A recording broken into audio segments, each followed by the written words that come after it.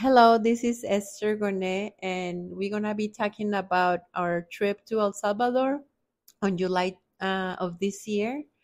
We went there to deliver some baskets to see how people are living and how can we help them more. The first picture is the neighborhood we were staying. It's actually next door to the house they were hosting. I took a picture of two kids. They're working already and they're like 12, 13 years old, no school, and they help selling coconuts to provide for their families. We have people gathering to prepare food for the missionaries. Some of the missionaries were the Pastor Bluban, his wife, another family, Cruz family, my husband, myself, another lady from Mexico. I believe that we were like 10, 13 people. The following picture is Natividad, an old lady that lives by herself. She lives in very poor conditions, and we're praying for her and we are talking about her health and things like that.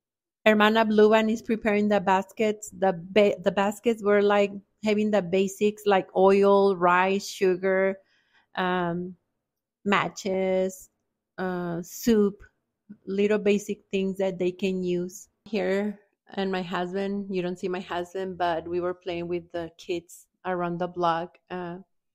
Some of them didn't have no shoes, or their clothing was very poor. Here, there's some people with no electricity. Some of their houses got burned, or they don't have the necessity like to go to the bathroom. This woman has two older kids. They're special needs, and they live like in a high hill house with no electricity, very, very poor conditions. This lady has been here laying down on her bed for 10 years, sick, and she's not able to afford medication. This is Daniel. The first day we met him and we tell him that we want to go and know the neighborhood and deliver Bibles. Right away, he went and changed his shirt and grabbed his Bible. Even though he lives with no electricity and no toilet, his heart was poured to help people around. This young kid, not too long ago, lost both of his parents. Now he's only 17, and now he's in charge of three of his younger sisters. Last year we helped this lady because her half of her house was burned, and the Hispanic people helped her send some money to kind of rebuild her kitchen. She's still in great need. Some more pictures of the services we had. We gathered like a lot of kids, a lot of family. It was a lot of work, but it was worth it. This man lives with his brother in very poor conditions. It's his brother in a wheelchair. They share the same name. It was funny to us to be talking to them with their same name. Here again, we're preparing the food, the baskets to get delivered to the families. This is Reina, a neighbor next door when we were staying, and she's the one that helped us with the pupusas. We help her, and she helped us. This man used live across the street where we were staying.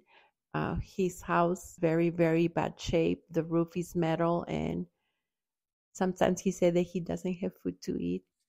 This is Danny. He's the one that helped us all the time there. He has no electricity. We already sent some donation for him to start the electricity service for him. It's on the process.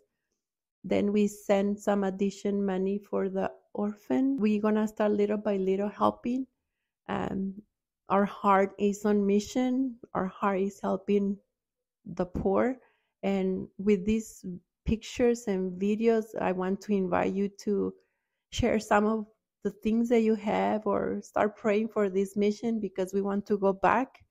We want to be in touch, and we don't just want to see pictures. We want to do more than that. We want to reach out, and we want to make a difference. Thank you very much, and God bless you.